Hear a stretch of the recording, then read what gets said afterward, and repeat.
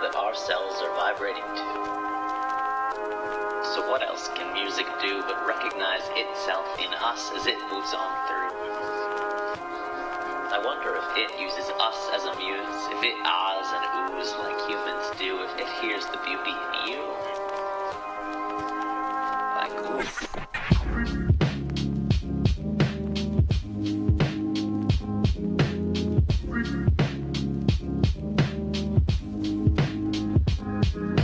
You feel that?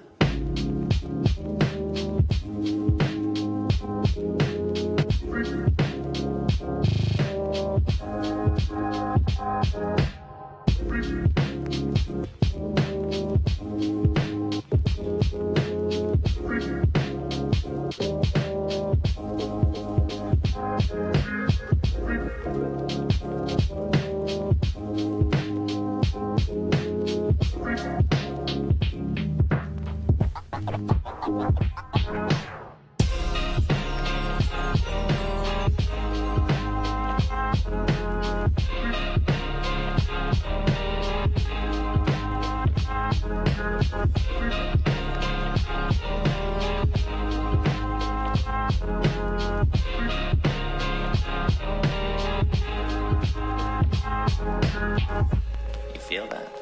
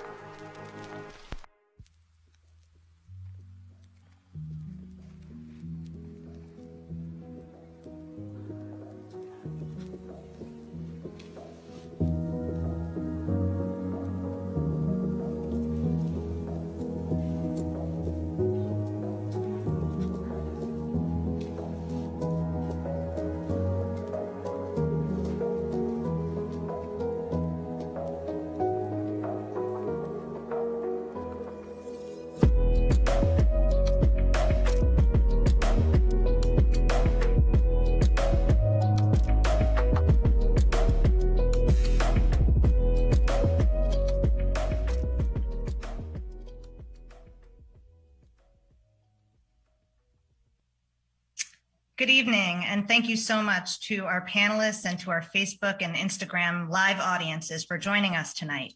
My name is Rebecca Brown. I'm the Director of Policy at the Innocence Project, and I'm joined by an esteemed panel to discuss a new reform effort related to one of the leading causes of wrongful conviction, namely false confessions. There are many contributing factors to false confessions, and a prominent element, the use of deception by law enforcement during the course of custodial interrogations, has been a common feature of interrogations resulting in wrongful conviction. As we begin the conversation, please ask any questions in the comments and we'll try to answer them at the end. You are a huge part of our team and we can't do this work without you and without your support. So please text FREEDOM to 97016 to join our team of advocates for justice and help us to pass these reforms around the country. Here to shed light on the false confession phenomenon are two exonerated men who were also change agents and advocates for the reforms that we're going to be discussing tonight. Both were tragically only 17 years old when they confessed to crimes they did not commit. Marty Tankleff spent 17 years behind bars for the murder of his parents in Long Island, New York. Terrell Swift spent 14 years behind bars or nearly 15 for a rape murder in Illinois, along with his three co-defendants who were known as the Englewood Four. All of his co-defendants had also falsely confessed. We're also joined by Professor Laura Nirider, co-director of the Center on Wrongful Conviction, who represented Mr. Swift and who specializes in false confessions. And finally, we're so pleased that the lawmakers who were successful in passing laws in the state of Illinois and in Oregon, the first in the nation to pass police deception or to ban police deception during custodial interrogations, are with us tonight. From the state of Illinois, we're joined by Senator Robert Peters, and from Oregon, Senator Chris Gorsuch. False confessions are prevalent in 12% of the nearly 2,900 exonerations that have been revealed in the United States since 1989, numbering more than 350. And while it might be a counterintuitive phenomenon to most, we hope tonight can help to demystify how false confessions happen. And we also plan to discuss the reforms that we need to put in place to defend against false confessions. So let's first hear from the people who have the most to teach us, Marty and Terrell. First of all, I just want to thank you both so much for being with us tonight. And I also want to recognize that every time you're asked to share your experiences with people, it takes something out of you. And so we just want to express our gratitude to you. It's really because of you that we're able to learn about this phenomenon. And it really has been just your courage and grace throughout this that, you know, all of us benefit from. And so we are working, of course, together and collectively to prevent this from happening to others. And I really wanted to begin with both of you, with Terrell and Marty. If you both wouldn't mind, you know, helping us to kind of set the stage for tonight's discussion and just share a little bit with us about your cases. So let's begin with Marty and then move to Terrell. Sure. In 1988, I just turned 17 on August 29th. And on September 7th, I woke up to really what was a nightmare for me.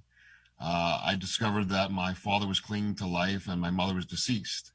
Instead of me being able to go with my family to the hospital, I was kidnapped by law enforcement. I was brought 45 minutes away and I was interrogated. I was put into a windowless room with no furniture. And, you know, I was brought up to trust police. And the questioning or the interrogation started off kind of quietly and nicely because they were just kind of curious. And when they weren't getting what they wanted from me, the accusation started. And the interrogation started to get very hostile, verbal. And it got to the point where the lead detective said that my father had been pumped full of adrenaline, had identified me, and that I should just tell them what happened. They said they found my hair in my mother's hands and that I should just tell them what happened. And it didn't matter what I said to the police. It didn't matter if I said I want a polygraph. It didn't matter if I said I didn't do anything. Their attitude was basically, and their statements were, we don't care, just tell us what we want to hear. And after hours, you start to get to a point where you're mentally drained and physically drained, and you just want out. And you start to say things that you know aren't true. And that's what happened in my case. And, you know, there were statements that were made in the interrogation room, but I've always said that, you know, had law enforcement utilized the technology that they had, which they had recording equipment, it never would have been a he said, she said. Because what was interesting about it is that the minute I got out of the confines of the interrogation room and I spoke to a family member, I immediately said, they made me say things that I didn't do. And Suffolk County actually had a policy and procedure back in 1988. They actually did do videotaped interrogations, but they chose not to. And the tragedy of this is that, I've said this time and time again, if interrogations, we're talking about the entire interrogation, when the first question was electronically recorded, so many innocent lives would be saved. And in most jurisdictions where we've employed videotaping or some kind of recording, there's been a reluctancy in the very early stages by law enforcement. But after they start utilizing it, they favor it, and it saves lives.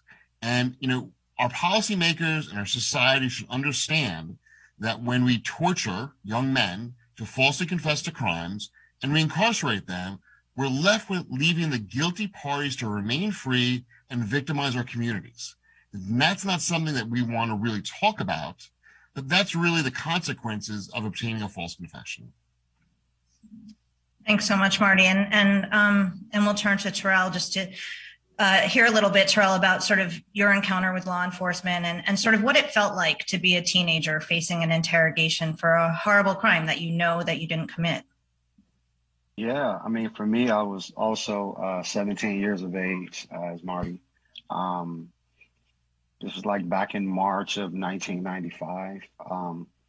I wasn't home one night, and the police came to my house looking for me. I wasn't there, but I called my mother the next day just to check in and see how everything was doing. And she told me that the police were looking for me, stating that I was hiding someone. Didn't know what they were talking about. She said, hey, well, go over your father's house, give the police a call, and find out what's going on. I'm like, okay. I waited till my father got off work, called the authorities, said, hey, my name is Terrell Swift. I'm here, the address where I was. They came to the address within 15, 20 minutes. I laid some photographs on the table. Asked me, did I know any of the guys? I didn't know any of the gentlemen. Laid some more photographs on the table. Asked me if I knew any of those gentlemen. I did not. Asked me if I would be willing to come to the police department. And said I wouldn't have a problem with it. Could my father bring me? They said no. Could my uncle bring me? They said no, because my uncle was there. They said, we said, well, can they trail you guys? And they said, yeah, we don't have a problem with it. We're taking you to this police department, and instead put me in the back of a car and took me to the police department on 51st, which was a totally different direction than where he sent my family. That was the beginning stages of the deception for me. And then similar to Martin, you get there, you're a 17-year-old kid, and you have a sense of trust for the police. You would never think that they would do the things that they did to us. The psychological torture, saying that we raped and murdered someone whom I didn't even know, with 4 other young men whom I didn't even know them either. We were 4, 5 black youths on the south side of Chicago that got pretty much swooped up. Unfortunately, I see that in a lot of the black and brown cases. I just have to say this. It's usually 3, 4, 5 of us that they're grabbing at one time. It doesn't, and that's something, a whole nother subject. But yeah, I mean, for me, what matters now is just trying to bring some type of awareness to the tactics that they used against us, and show that is not a good practice, because, as Martin stated, the actual perpetrator is still on the street. And in our case, the actual perpetrator stayed on the street and committed more sexual assaults and rapes and murders on other young women and traumatized more families. Yeah. Thank you so much for that. And Terrell, I think, you made a critical point, and I think, we should not just gloss over it, which is to say that this is very much an issue of racial injustice. We know that, the state of Illinois, which is known as the false confession capital of the country, or maybe Chicago is, but that said, the data is shocking out of the state of Illinois. When we took a look at it, it was 101 known false confessions, 91 from men or women of color. So this was 91, 77 Black men, 14 Latinx folks. So absolutely an issue of racial justice. And I think, absolutely worth focusing on. And that said, I think you both just did an extraordinary job of kind of explaining sort of what it felt like. But, one thing that strikes me in the many years of work that I've done on the false confession phenomenon is this sort of notion that people have, right? That some people sometimes say, I would never falsely confess to a crime I didn't commit, right? That would never happen to me. What do you want the general public to understand, right? What do you want to say to those people? I've heard that question for years, right? And my reply is, in order for you to understand that, you would have to be there. And I wouldn't want you to be there. Again, you put your mind frame, and we're 17-year-old kids. You're telling us that we're dying in jail for a crime we did not commit, as a kid. And then they sit you in these dark rooms and have you process that as a child, right? You're 17. What do you mean I'm dying? I haven't even lived yet. And the deception, it's so easy for the deceit to come in, because they see that vulnerability. And then another guy comes in, hey, I believe you. And it's that simple. But to understand, to fully grasp the weight of that, you would have to be there. And I wouldn't want that on anyone. I think we can also simplify it. You know, when I speak to large audiences on this issue, I ask usually the whole crowd, I go, how many people have siblings? Stand up. How many people, when you were very young, you and your siblings were home, your parents went out and let's say a lamp broke. Your parents came home and said, okay, who broke the lamp? And which one of you in the room didn't break the lamp, but they stood up and said they broke the lamp because they wanted to go out for ice cream? And all of a sudden you see about 50% of the people remain standing. And I go, you just confessed to breaking a lamp that you didn't do for ice cream. I said, you just confessed to something you didn't do. Magnify that by 1 million times. Okay. And now put yourself in somebody's shoes. You know, you admitted to breaking a lamp for ice cream. I said, imagine when you've somebody saying, we're going to execute you. We're going to put you in prison for the rest of your lives. We're not letting you out of this room till you tell us what we want to hear. Yeah. It gets to a point where you'll say anything. You know, that's a great segue into my question for Laura, because I'd love to hear, Laura, a bit about sort of the history, you know, of interrogations, because, you know, I think we all have heard of the third degree, and, you know, the fact that, you know, physical torture used to be sort of commonplace in the interrogation procedures, although that's not to suggest that there aren't still aspects of that in interrogations, but very interested in kind of hearing from you about the sort of history of, you know, how we moved in this country in terms of dealing with interrogations. Yeah, absolutely, Rebecca. And, you know, I think the history actually helps us understand this all-important question, right? Why would anyone confess to a crime that he or she did not commit, right? So the history has everything to do with Chicago, which is where I am right now. Back in the day, across the country, as you said, about 100 years ago, the main interrogation technique that was used was the third degree, right? Physical abuse. So people would be literally hung outside of windows until they confessed, or they'd be roughed up inside the station house, or they'd have a gun put to their head. And that was commonplace about 100 years ago, until a law professor in Chicago, who actually taught at the same school that I teach at now, Northwestern Law School, in the 1940s and 50s said, you know, these physical abuse techniques are barbaric and they cause false confessions, right? It's so easy for us to understand why anyone would confess to a crime that he or she didn't commit if you're being tortured or physically abused. So his great insight in the 1940s said, let's be progressive, let's be enlightened, let's get rid of these barbaric tactics. Instead, let's develop a set of psychological techniques that will replace physical abuse, right? That's the big insight from the 1940s here in Chicago, right? And at the time, yeah, it was very progressive, very enlightened. Those techniques, that set of psychological techniques that were developed here almost 75 years ago, are still in use today around the country, in all 50 states, right? In fact, I guarantee, as we're sitting here today, I guarantee someone is being interrogated right now using these techniques, and they're the techniques that we heard Martin and Terrell describe, right? The way psychological interrogation works, it's a two-stage process. The first stage is about reducing a suspect down to hopelessness. So they bring you inside the interrogation room, they cut you off from your parents or your sources of support, your friends, everybody else. You're alone in the room, and they tell you the case against you is rock solid. You're caught, you're cornered, you're trapped. We found your DNA at the scene.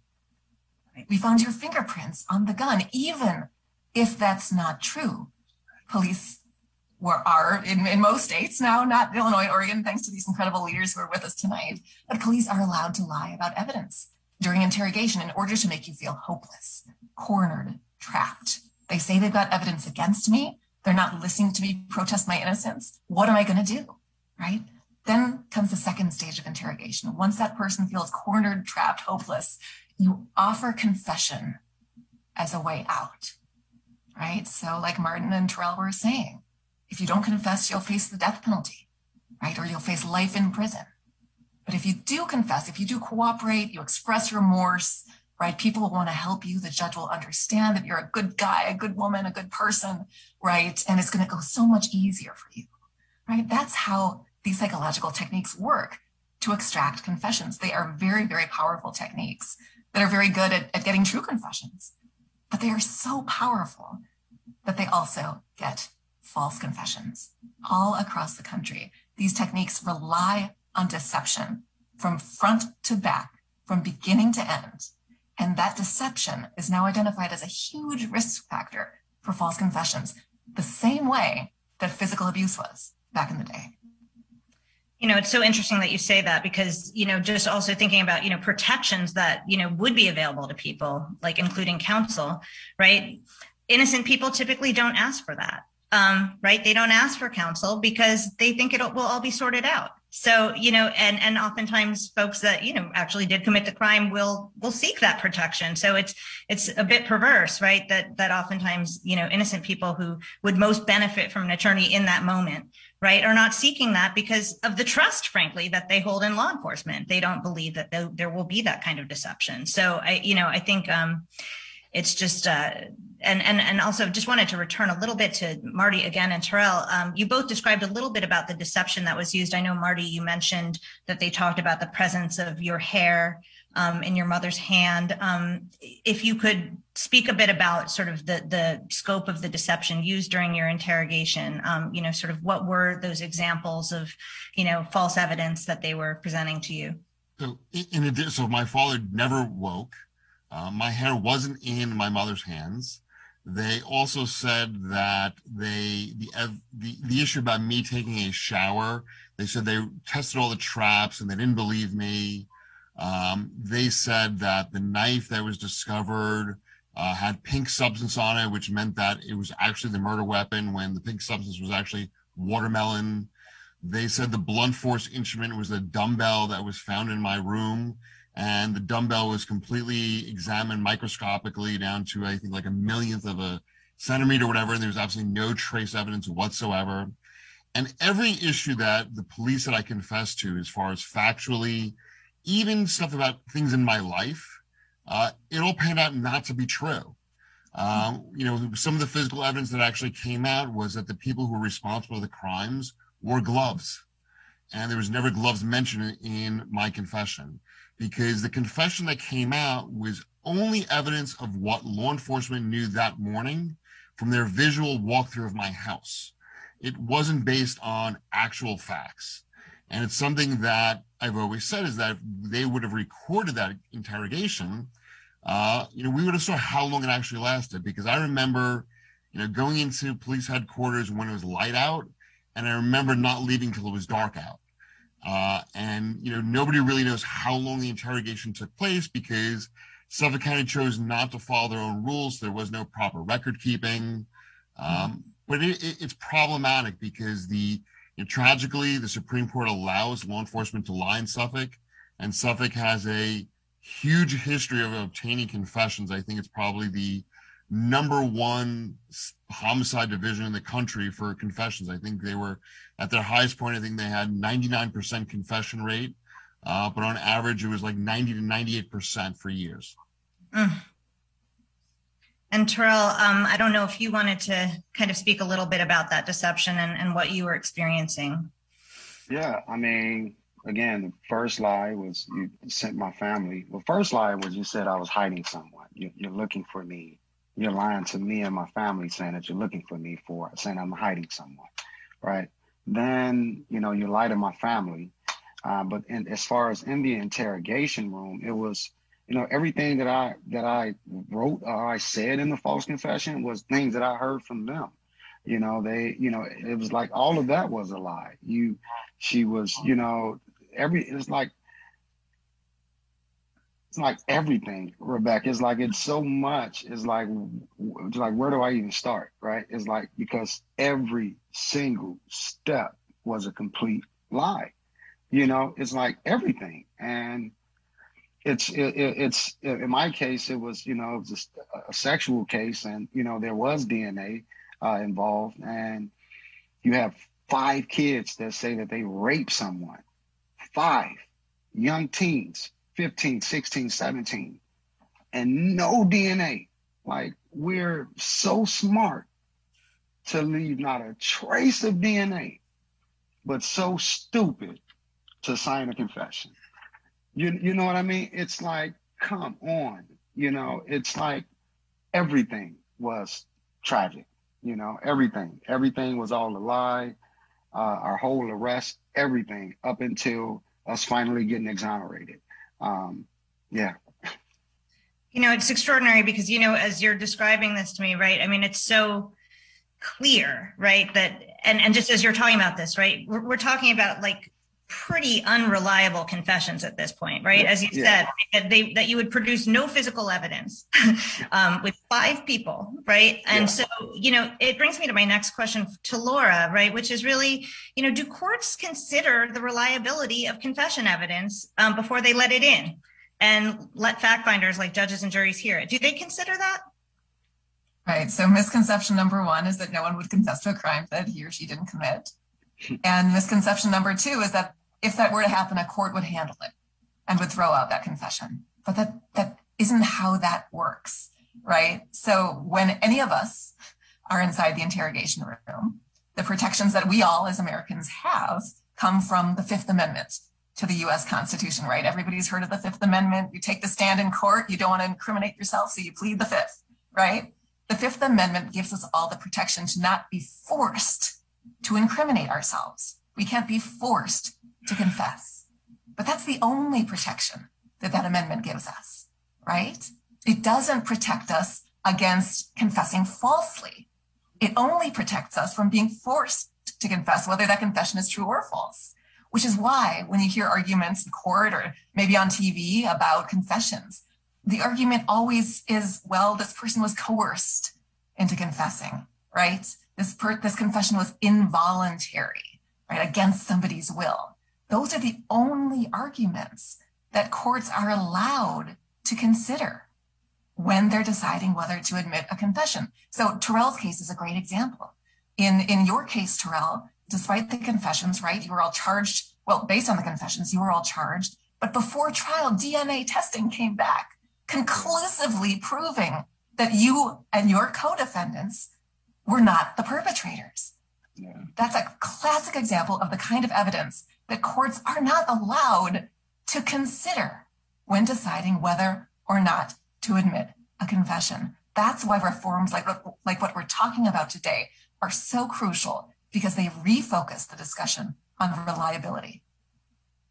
You know, right. And, you know, and I think to kind of get to the heart of, you know, whether or not a confession is even reliable, you know, you really need to have a record of that, right? So the first generation of reforms that, you know, organizations like the Innocence Project and the Center on Wrongful Conviction sought to pursue was to record the custodial interrogation from start to finish, right? Not just at that point in time where the confession was prepared and the person was ready to confess and then they turn on the tape and now you have this, you know, perfectly tailored confession with no sense of what led up to that confession, right? So the first reform that we really sought to pass, right, around the country was really foundational, right, which was the recording of interrogations. And, you know, Laura, I'd love your thoughts about kind of why this reform is so important and how it helps juries and judges to assess whether or not, you know, a confession was, well, even voluntary. Sure. Well, it goes back to the history, right? So in the 40s and 50s, you know, we came up with these psychological techniques that are still in use today. And for decades, we went along and said, isn't that great? We fixed the problem of false confessions, right? Because we don't use the 3rd degree widely any longer. But a couple of things happened, right? And the first big thing that happened was that DNA technology was invented and started being used to test the reliability of these confessions. Right? And all of a sudden, we're realizing that these confessions are being proven false much more often than we ever could have imagined, and under circumstances that are different than what we had hypothesized, right? Because we had thought that these psychological techniques wouldn't result in false confessions. They definitely do. And that's what we started learning from DNA. So then, thanks to the leadership, like you say, of the Innocence Project, the Center on Wrongful Convictions, organizations across the country, we started saying, well, look, if these confessions are being proven false, we need to know what's happening inside the interrogation room. We have to pull back that cloak of secrecy, open the door, let in the light, and figure out what's going on that's making this really counterintuitive thing happen, that's causing innocent people to confess to crimes they didn't commit. And that's the genius of electronic recording laws, right? Laws across the country in 28 states now, I think, requiring 30. 30. All right. That's the best news I've heard all night. So now 30 states, right, require interrogations to be video or audio taped in some way, the whole thing, not just the statements at the end. But that means we've got 20 states left to go. So that's an important reform to push as well. But that's laid the foundation for what we're talking about here today, because now we have these videotapes. We can go in and analyze and study and research, and we can identify these deceptive interrogation tactics as a major risk factor for false confessions. Thank you. And, interestingly, a little known state senator at the time in Illinois named Barack Obama sponsored the first law in the country to record custodial interrogations. And sitting in that same Senate seat today is Senator Robert Peters, who is the sponsor of the first law in the nation that banned police deception during interrogations of people under the age of 18. So, it was only appropriate that Illinois was the first state to pass this law, given its unenviable status as false confession capital of the country. But Illinois has produced just so many false confessions. And so, Senator Peters, I wanted to hear from you about sort of what motivated your sponsorship of this legislation, and if you could share a little bit, about how it was received by other lawmakers when you first introduced it. Yeah, so thank you. And I actually just want to thank Marty and Terrell for being on, and for everybody who's organizing around these issues. I think that we need to expand the scope of what it means to have public safety in our community, in our world. And part of that, I think, lies at being able to trust the government or trust the state to be a steward that looks out for you. So on a macro level and on a principally big level, it was really driven by the idea that if it's okay to lie to a child, and that is literally part of a state action or a state apparatus, that fundamentally people will not have faith and trust, not only in the state, but also in each other. You essentially isolate people to such a extreme degree of individualism that's not helpful for anybody and doesn't look out for anybody. A second thing on a more like a smaller personal level is I had a privilege. My dad was a civil rights lawyer and a criminal defense attorney, but I've been interrogated by police and told all types. We're live. I can't curse. So my foul mouth I'm going to restrain it. But all types of BS. And the fact is that they were kind of shocked to find out that I knew I was going to have my dad come in, and I'm not going to say anything to them. But the amount of extreme pressure, and you heard it from Marty and heard it from Charlie, the amount of extreme pressure that's put on you to say anything, to get out of that space is disgusting, and it's vile. So fundamentally, it's the macro level of being able to trust and invest in each other and believe in each other, and not to practice the worst forms of cynicism about your neighbor, your friend, your community. And on a micro level, it's that very experience, the very idea of being under that much pressure, and to do that to people over and over again is not about making communities safe. It's about getting a win. It's about seeing something zero sum, about being able to have a victory in your, whether it's with your coworkers in the police department or wherever it might be. And the fact is, if you're having a public safety program based off of wins and losses, it's not about what human people need in order to get by in life. And if we don't move to focusing on what people need, and we're stuck here, it's only going to make matters worse. It's only going to make more and more trauma happen over and over again. So on both a macro level, on a broader ideological level, and on a smaller personal level, it's about the idea of trust and the idea of confronting injustice and the amount of pain and trauma that so many people are having. If you listen to Marty, I think, Marty, you said 1988, and Terrell, you said 1995. That is during a period of rapid, tough on crime ramp up. The very idea of not being able to see in each other the amount of love and care that we need is literally ramping up during that period of time. And in Illinois and in Chicago, I mean, we're a city that produced John Burge, right? This is not only confession, but torture. That third rail is something that's historically tied to the city. that we fundamentally needed to move away from. So this was a passion on a broader level of what it means for us to have good, safe, and connected communities where we can believe and trust in each other. And it is not about having this zero-sum game of win and losses that does nothing to keep people safe. So true. And Senator Peters, how do you think your colleagues responded to the proposal when it was introduced? To be very frank, I think they were initially very skeptical. And to be honest, I mean, we in the Black Caucus passed 4 historic pieces of pillars. One of them involved a large criminal justice package.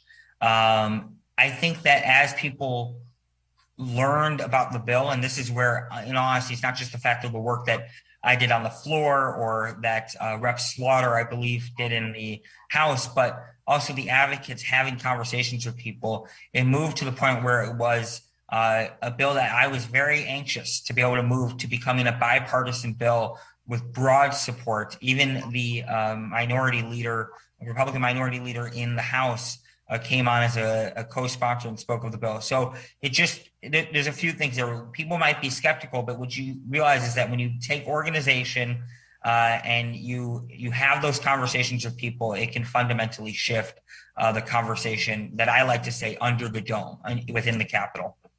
Right. Really helpful. And, and hailing from Oregon is Senator Chris Gorsuch, whose bill, I believe, was signed within hours of the Illinois law. So maybe the time difference makes it a tie. I'm not sure. Senator Gorsuch, oh, no, there's disagreement. We'll never know. But I will say, Senator Gorsuch, I was so moved that as a former police officer yourself, you sponsored a similar bill in Oregon. And I was just interested to hear sort of personally kind of what moved you to work on this issue. And did you find similar support from police and sheriffs in Oregon? Well, thank you for having me, by the way. As you've already said, I worked for law enforcement. I was a Portland police officer from 1980 to the end of 87. And during that time, we were definitely trained in these techniques. And while I certainly used that against some suspects, it was never something that I thought was a great way of doing things. And after I left, I've been a teacher in criminal justice since 97. But the more I studied this, the more it became apparent to me that these sorts of tactics are extremely damaging and can lead to some very counterproductive results. Now, what led me first we did it in 3 bills, actually, and Senator Peters was just talking, and you were just talking about the question of recording. We found, first off, that we weren't recording juvenile interrogations.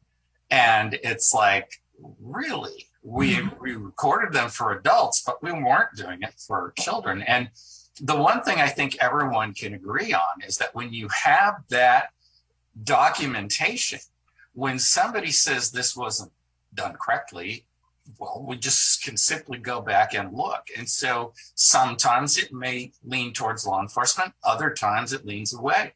But I think it makes the process cleaner and more accurate. So the political decision was, let's approach this incrementally. And Senator Peters, I'm sure you know too, when you try to bring a huge change forward, it can really be difficult, as we like to talk about the heavy lift. So we decided, my office and some of our supporters, by the way, we were helped very much by folks in the Center for Wrongful Conviction. In fact, Laura and Rebecca and many others, Stephen Drizzen, helped us with these projects. So the first thing we did was we approached it from, we want all kids that would, if they were an adult, have committed a felony to be, when they're interrogated, we want it documented. And what's really interesting is that the committee chair for Judiciary at the time actually tried to kill the bill. And he's like, nope, maybe you could try next session. And I talked to the Speaker of the House, and the Speaker made sure that the bill did move forward and did come out of committee. So, Speaker Kotek did a great job on that and assisting us in saying, no, I think this is a really good bill and it should move forward. And then we managed to pass it in the House and then in the Senate. So when that was completed, then it was like, okay, now, in the next session, which was 2019. So we have every other year, we have the long session. So in 2019, we ran a bill that said, now, if they were charged with what would be a misdemeanor, you have to record. And the idea is now, anytime a juvenile is interrogated, we will have that electronic documentation so that we know. Getting back to the question of data, for instance, you can't really fully evaluate things unless you have the data. And I don't know about Illinois, but the one thing that we heard opponents say over and over is, oh, those things don't happen in Oregon. It's like, well, we're like Disneyland. I mean, it's some sort of fantasy land where we would never have that happen in our state. But I think that's, it's my state and I don't believe these things happen. So we did that.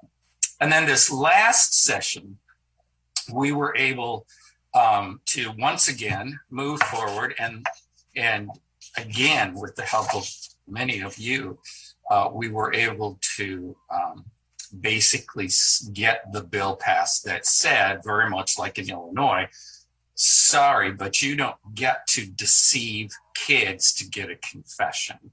And this all started, this set of 3 bills for me started because of the story I encountered of some kids that actually were being accused of a crime that they didn't commit, and the lying was going on, and the attempt to isolate the kid from the parent, all sorts of things. And some of the parents going, oh, just tell the truth, and others going, no, remain silent and get a lawyer. I mean, I tell all of my students, remain silent and have a lawyer. That's what the Fifth Amendment is for. So that's how we came to be involved in this. The interesting thing was that we were able to get the police unions to neutral. And Kevin Campbell, who is the lobbyist for the chiefs and sheriffs, really worked with us to get it to a point where the chiefs and sheriffs actually supported the bill. And so we were really, really, really fortunate. The other thing is we had the context, especially in this session, of all of the, the tremendous outcrying after the Chauvin assault and killing. That just a horrendous thing. And that really led to a lot of push in Oregon, and I'm sure in Illinois and other states, for police reform. So that was part of this too. And our we have a People of Color Caucus. They were very helpful in helping to move this forward, because again, we know that a lot of times, not entirely, but a lot of times, it's kids of color that are getting sucked into this system. But the one thing I wanted to say is, going back to Marty and then Terrell, we know now that brain chemistry is such that the sophistication, the adult sophistication, really doesn't fully develop until you're about 25 years old. So to put a 17, 16, 15-year-old in that position and go, well, they look like adults, they must think like adults, it's not true.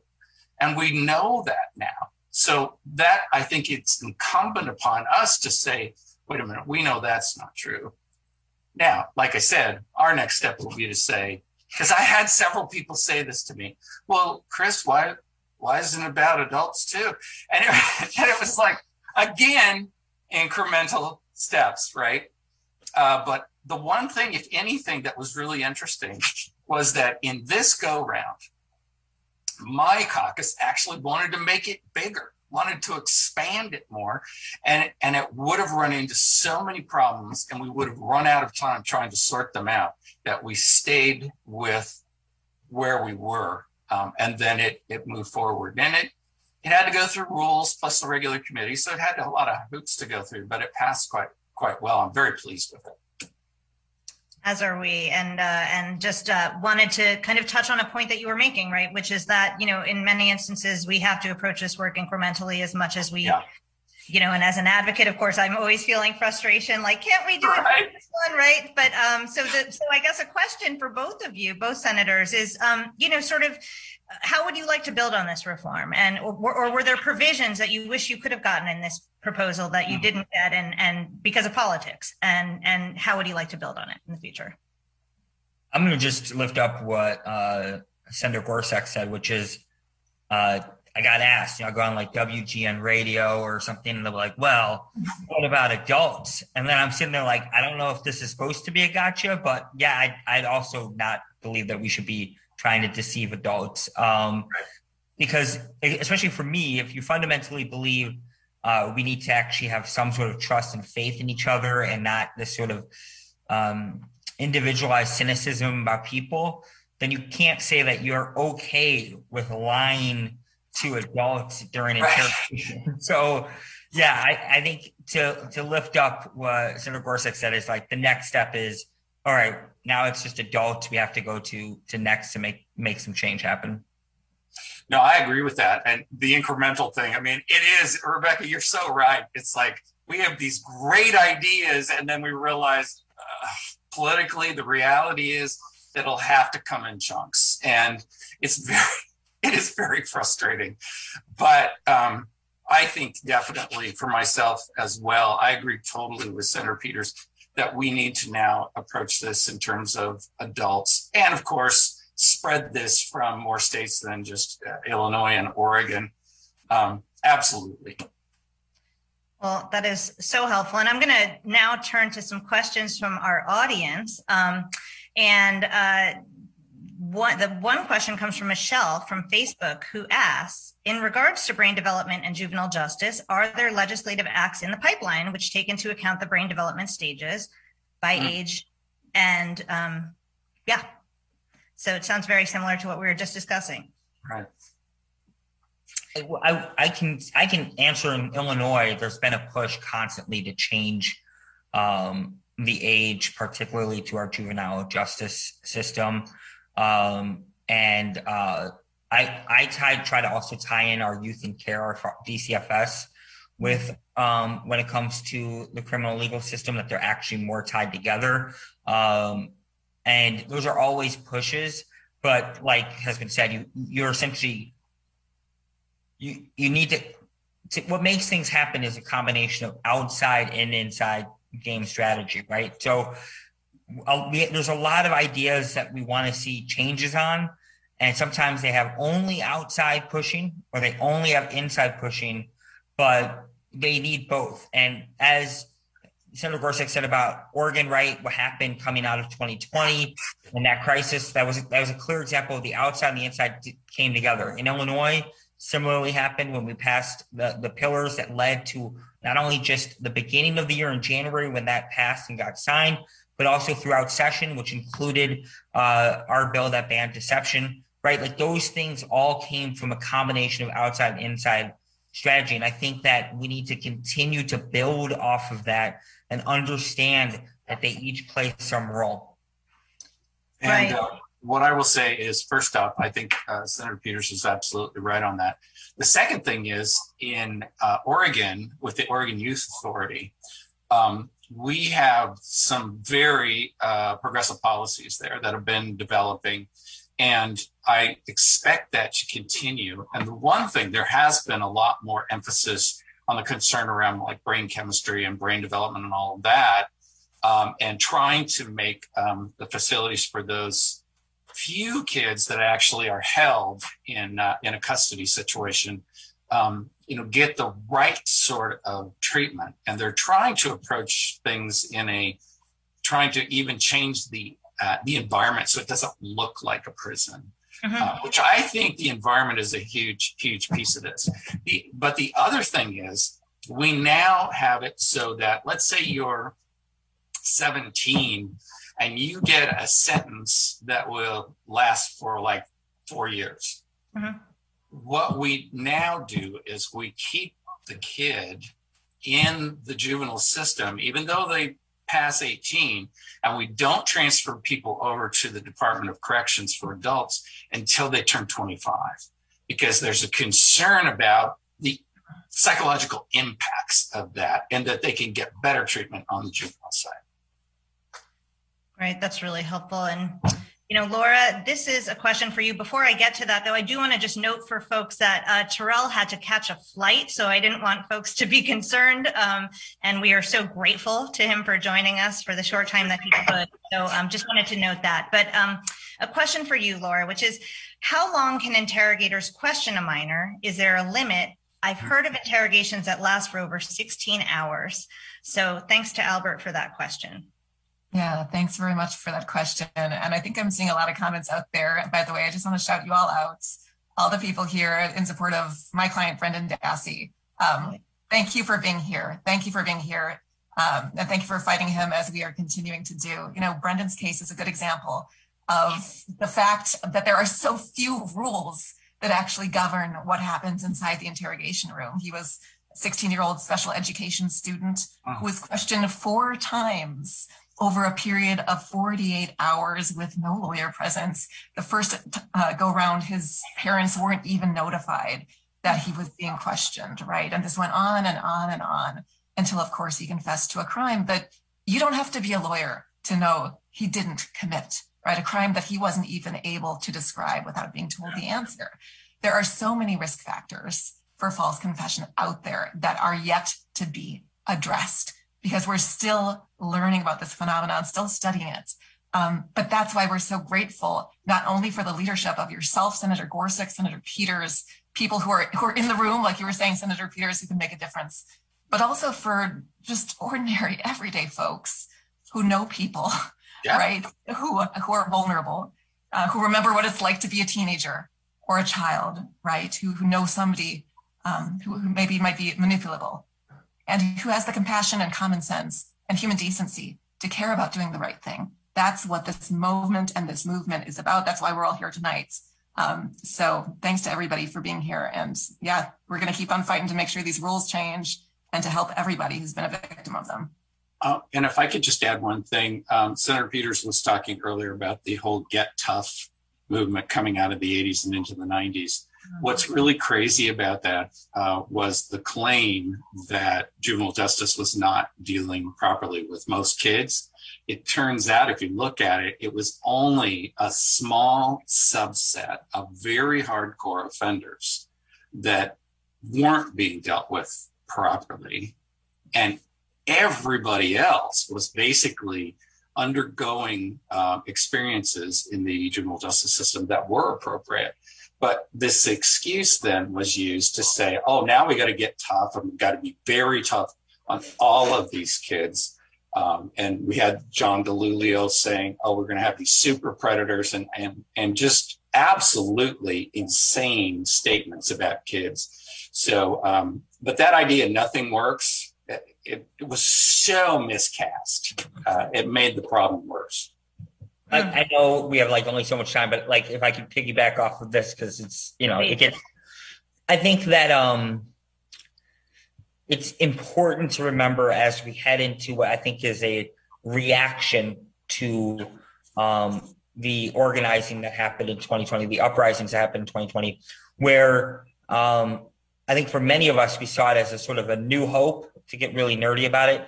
And I would say 2021 has felt like the Empire Strikes Back in many ways, as this summer has happened.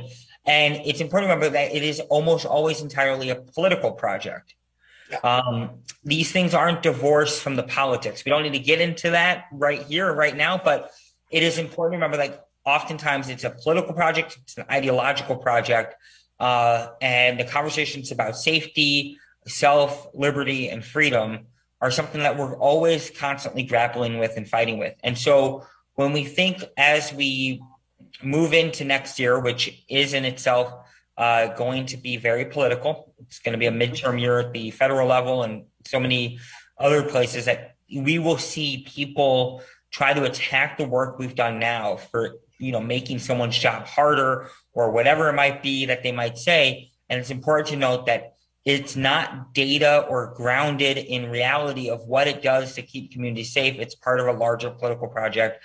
And I tell my colleagues, particularly who are in more moderate spaces, that if you react to it, it will only make things worse. They want your reaction. If you hold back from reacting and you put your narrative out there, you can, somewhat inoculate yourself from what they want from you. It's like a bully. They want to keep picking on you, and the more you react, the more they're going to keep going. Really helpful. And I'm going to end with a question from Latoya, who asks, is there a national resource that has a listing of helpful laws and or rights by state that can help young people better understand the laws in the states that they live in? And I'm going to turn this over to Laura, but one thing that we do have on our website, instanceproject.org, is a compendium of all of the recording of interrogation laws, and also the 2 new laws in Illinois and Oregon that ban deception. So there is, you can look at our website and look by state. There's a scroll down that says, how is my state doing? And you can find not only a description of the law that is passed in your jurisdiction, hopefully, but also a link to that statute, and you can read it yourself. But I don't know, Laura, if you had other resources you'd like to share. Absolutely. It's a great question. And I think, for all of us, as we sort of learn collectively together about what we can do to fight wrongful convictions and false confessions, education is such an important step. Of course, the Innocence Project website is a wonderful resource. The Center on Wrongful Convictions website is about to relaunch, so stay tuned. We're going to have a lot of great data and information there, including some specifically geared at how to protect our kids.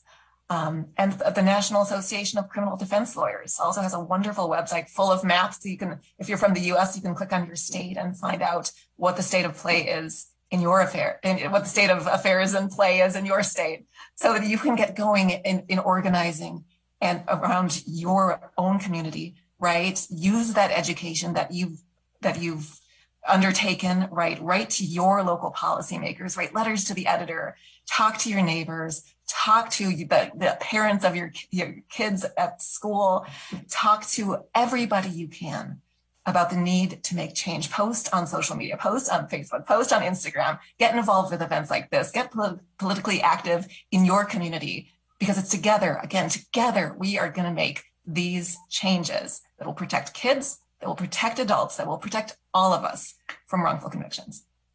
And one way to interrupt that narrative, I'm sorry, that Marty was talking about, this idea of people still being out there to commit terrible offenses, that it does no good to wrongfully convict people. And so you can approach the inevitable, you don't want us to be safe, by saying, well, actually, I do want you to be safe, because we're not solving anything or making people safe by saying that we caught the wrong person. More of a common sense approach, and I think public safety approach, that if we employ proper techniques, proper precautions, will prevent innocent people from being arrested, convicted, and really, will train people to do the jobs the right way. Right. It doesn't make sense to rush to judgment, rush to get somebody to get a confession, and let the perpetrators remain free. If we spend a little more time investigating crimes or alleged crimes, we may not have as many wrongful convictions, which would ensure that we wouldn't have that many more guilty people remain free and commit these crimes.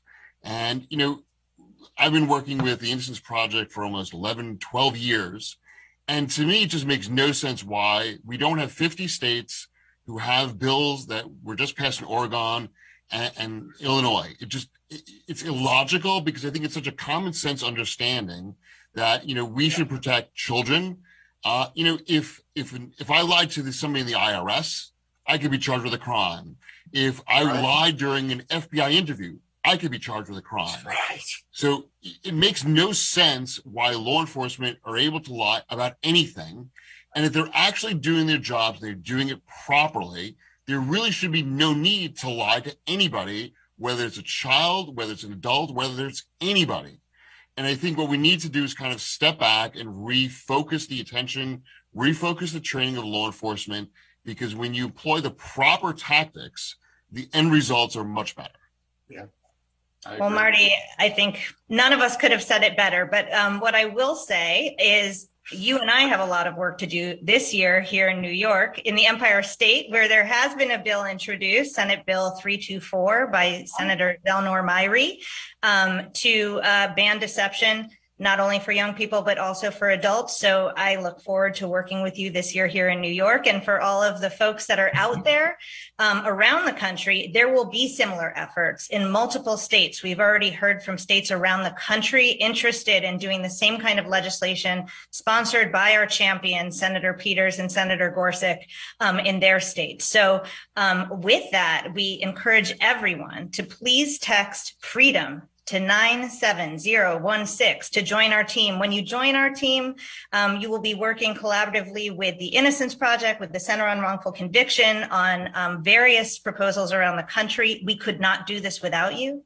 And I just cannot thank this esteemed panel enough. We are so grateful for all of you to join us tonight. And of course to Terrell, who is hopefully flying safe somewhere. So thank you so much. And really just could not be more lucky to have you all with us tonight. So, and thanks to our audience. Thank you.